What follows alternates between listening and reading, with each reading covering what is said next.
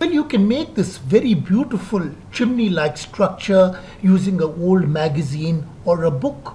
So why throw away old magazines and books when you can make such a beautiful structure out of them? Now take an old book or magazine with many pages.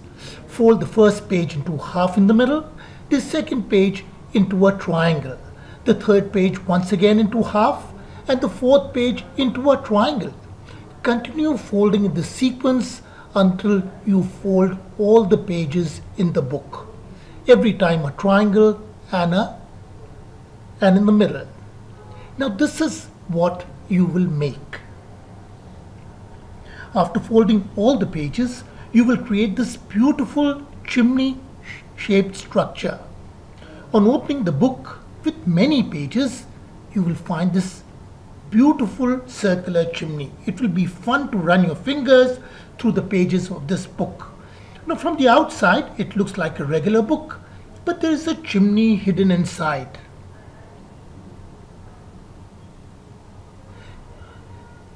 It's fun to run your fingers through the folds of the paper.